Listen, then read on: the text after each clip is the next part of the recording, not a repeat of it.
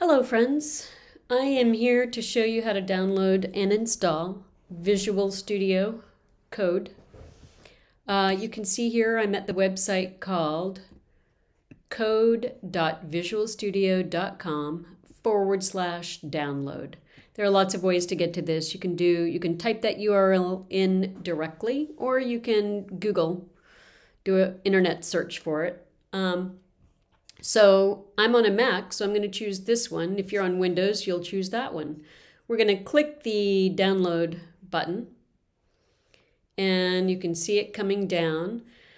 It's going to take about a minute to download. So while it's downloading, I will wait for it.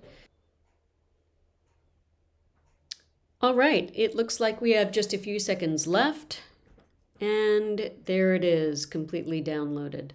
So I'm just going to open it.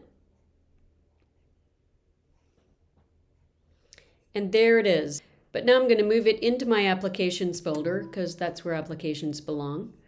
And then I'm going to scroll down and launch it. So yes, I do want to open it. And here it is.